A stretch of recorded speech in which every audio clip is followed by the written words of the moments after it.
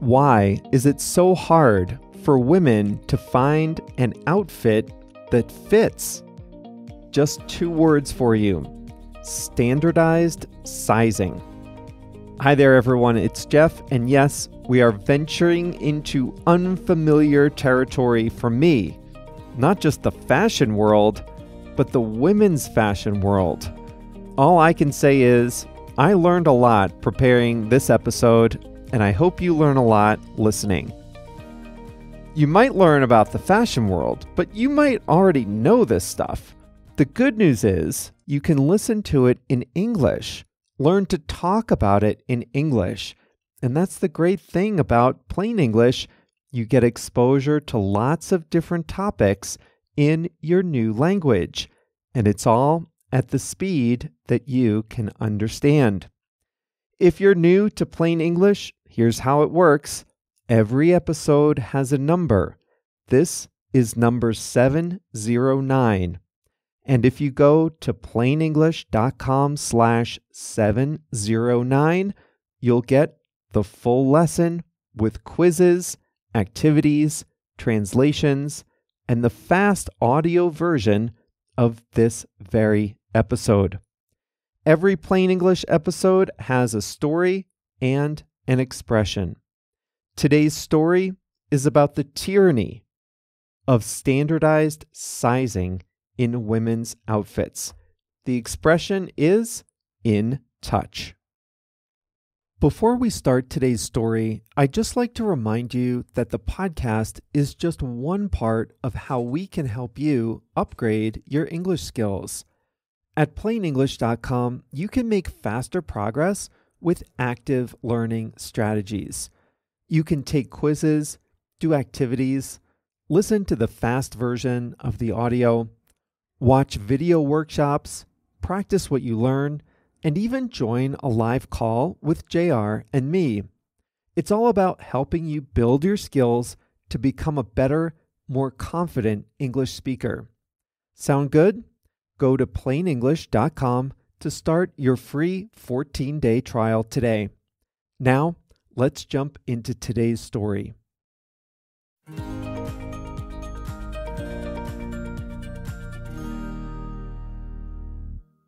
Generations ago, women who wanted a new dress went to a seamstress.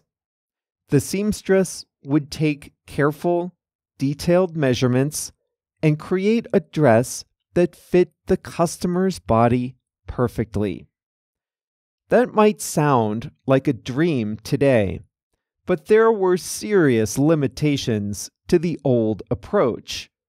It was much more expensive. It took a long time, and customers were limited to the fabrics and talents available where they lived. The fashion industry has standardized, and today most customers buy their clothes off the rack. Few people would want to go back to the old way of getting clothes. But one consequence of standardization is that women have limited choices in sizes. The specifics vary by country, but one truth is the same almost everywhere. Every female customer must boil her whole body down to just a single number: the standardized size. In the US, women's dress sizes are available in even number increments from 00, petite, to 22, with the majority of women fitting between a size 2 and 16. But 2 women who both wear, say, size 8 may have much different proportions. So a size 8 might be the right choice for both, but the same garment would fit them very differently. To make matters more confusing, a size 8 at one brand isn't the same as a size 8 at another brand. Even within one brand, sizing may not be consistent across different product lines. Here's why. Fashion designers for retail stores typically work with a fit model for each line of clothing. The fit model is the size and demographic of the target customer of that product.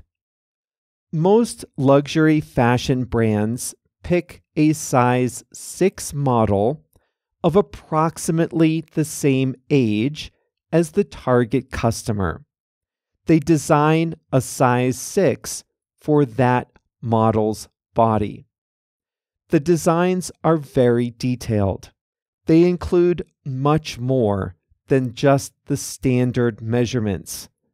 Designers control the size of the armholes, the tightness of shoulder seams, the height of the waistline, and dozens more smaller fit decisions.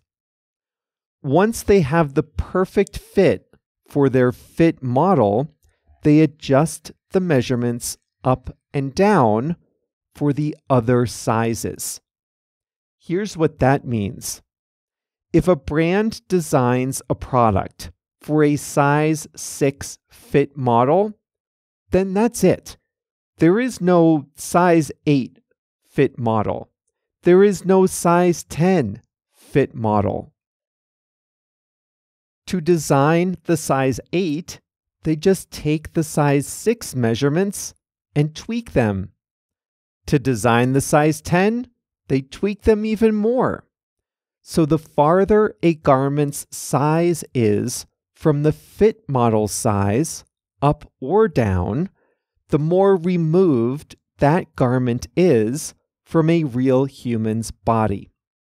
So if you happen to have a similar body to the fit model, you're in luck. But here's a depressing stat. One industry study looked at 657 different women and found only 9 had measurements similar to the fit model. That's about 1.4%. Okay, but let's say you did the hard work and found the right size for you in each of your favorite stores. Is your job done? Not exactly. You see, a size 8 in 1 year isn't the same as a size 8 in another year, even at the same store. Fashion analysts point to something called vanity sizing. A size 6 woman who gets a little bigger can still wear a size 6 as she gets older because the size 6 is getting bigger. So standardized sizing might be a misnomer. There doesn't seem to be much standard about it. The confusion has real consequences. First, customers find it difficult to find an outfit that fits well. So millions, if not billions, of women are walking around in clothing that doesn't fit their body the way they'd like it to. And with the advent of online shopping, returns carry a real economic and environmental cost. About a fifth of online clothing purchases are returned, and 90% of returns are related to fit and sizing. So what can be done to create a better fit? There are a few unsatisfying proposals. Some people think brands should follow strict size guidelines so that an 8 at one store would be an 8 at every other store. But designers and industry analysts say this would make the problem worse. At least today's confused and varied sizing lets women find a brand and size combination that fits them well.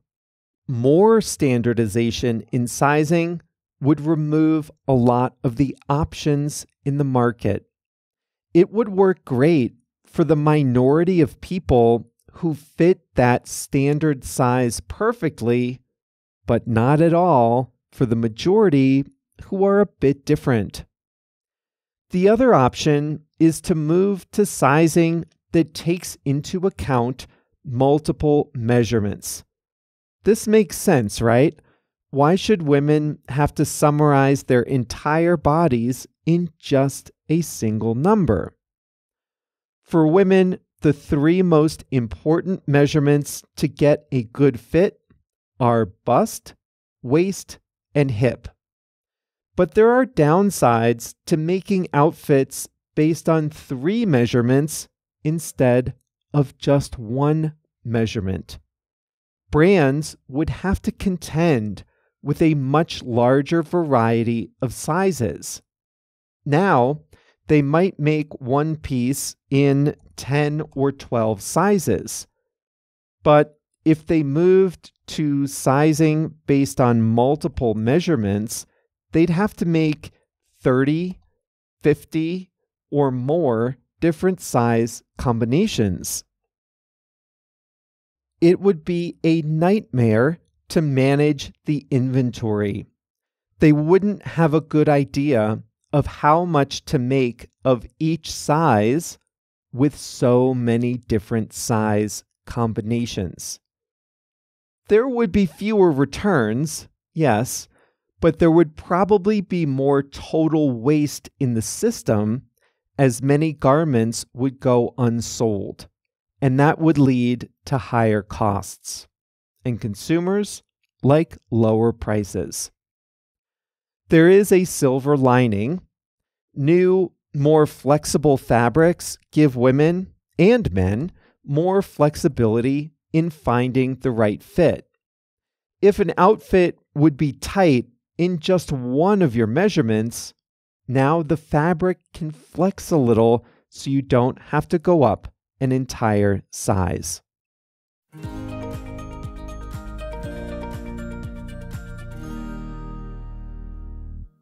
In the old days of the shopping mall, you might only have 5, 6, 7 stores to choose from. You were at their mercy, and most of them had the same brand image. Tyranny. But now, online brands can target their own markets, have fit models of different sizes, so that they can make clothes that fit better. Plus, I think data science, cameras, and better imaging should all help. A brand called Laws of Motion offers a dress in 99 sizes. So you can take a few photos, fill out a questionnaire, and get a precision size based on multiple measurements. I like that.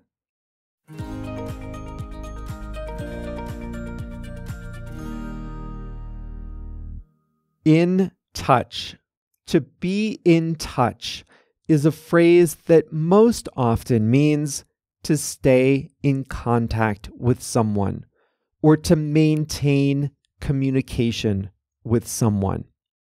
When you say you'll be in touch with someone, you're promising to keep talking or communicating in the future. That's the most common way to use it. But in touch can also mean being aware of or connected to something. Let's start with staying in contact. To be in touch is all about communication. It doesn't have to be talking. It can be through phone calls, emails, texts, or face-to-face meetings. We often use in touch when we want to make sure that a relationship or a connection continues, even if we're not seeing the person every day. Now, that's important. You wouldn't say to your husband or wife, "We'll be in touch." Presumably, you see each other or talk to each other every day. You use "in touch" with people that you don't see every day. To be in touch means to make an intentional effort to stay connected. So imagine you've just had a great meeting with a potential business partner. At the end of the conversation, you might say, "Let's be in touch." This simple phrase is a way of saying that you want to continue the conversation, to keep the lines of communication open. It's an informal but polite way of saying that you'll reconnect in the future.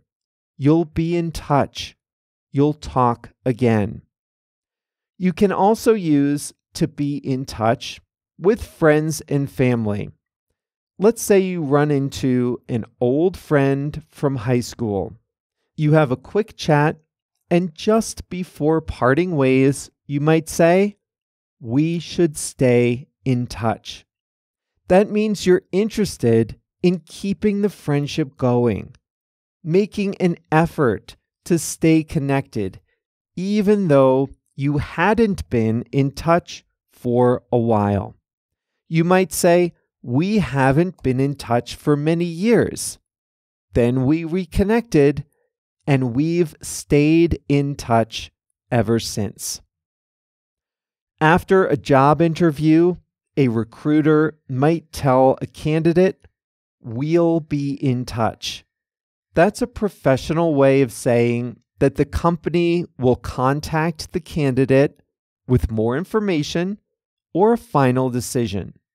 It's a polite, neutral phrase that keeps the candidate informed without making any promises about a decision. Someone might ask you, "Are you still in touch with your old boss?" Or, "Do you keep in touch with your old boss?" These questions are a way of asking whether you still communicate with a former employer. Staying in touch with a former boss might involve occasional emails, text messages, LinkedIn messages, or even meeting up for coffee or lunch from time to time. That all counts as staying in touch. In all these cases, the big idea is the same. To be in touch means you're keeping the door open for future communication. Whether you're making a new friend, continuing a business relationship, or simply trying to keep up with someone you care about, saying, "Let's be in touch" is a simple, effective way to make sure that the relationship continues. Now, there are two other ways to use "in touch," but they're less common. So here we go. To be in touch with can mean to be aware of or informed about a particular topic. For example, you might say, "She's really in touch with the latest fashion trends." That means she's nothing like me. Actually, it means she knows what's currently popular and fashionable. She reads the magazines, peruses the blogs, watches videos, goes to shows, talks to designers. She knows what's going on. She's in touch with what's happening in the fashion world. And then finally, to be in touch can also refer to being emotionally aware or connected, either to yourself or to others. It's common to say someone is in touch with their emotions. Or, let's be honest, maybe it's more common to say someone is not in touch with their emotions. If you're in touch with your emotions, you understand, think about, and acknowledge your feelings. You might say that someone is in touch with his creative self, and that means the person is aware of or connected to his own creativity, like that. Well, congratulations on being in touch with your bilingual self, or your trilingual self for some of you. And great job on making it to the end of another Plain English episode. This was number 709. So that means the full lesson content is available at plainenglish.com/709. That is thanks to JR, the producer. I hope you enjoyed this first of our 3, maybe it will be 4 episodes on fashion. The next one is next week. We'll be asking whether men really need to wear ties anymore. Big debate. Wait till you hear it. That's next week on Plain English. See you then.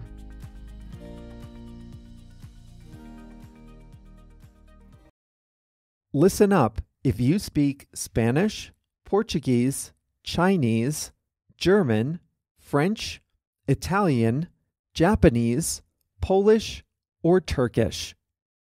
One of the most frustrating things about listening and reading in a second language is being confused by unfamiliar words or phrases.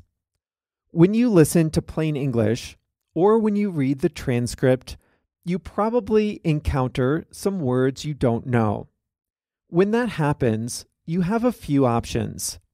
You can stop the audio, go look up the definition, then return to the episode, find your place, and press play again, but that's exhausting. Or you can just skip it and be confused. That's no fun either. But what if you could see the translation of the word into your language instantly without having to stop the audio, without having to look anything up? Well, you can at plainenglish.com. For each episode, we translate about 100 words and phrases from English to 9 languages: Spanish, Portuguese, Chinese, German, French, Italian, Japanese, Polish, and Turkish. And we highlight those words in blue. All you have to do is hover your mouse over the highlighted word, and you'll see the translation instantly. It works great on mobile too. It really makes listening a lot more satisfying, and it's a great way to expand your vocabulary in English. The best way to see these translations is to sign up for a free 14-day trial at plainenglish.com. During your trial, you can read as many transcripts as you like, all with the translations into your language. So sign up for your free trial today at plainenglish.com.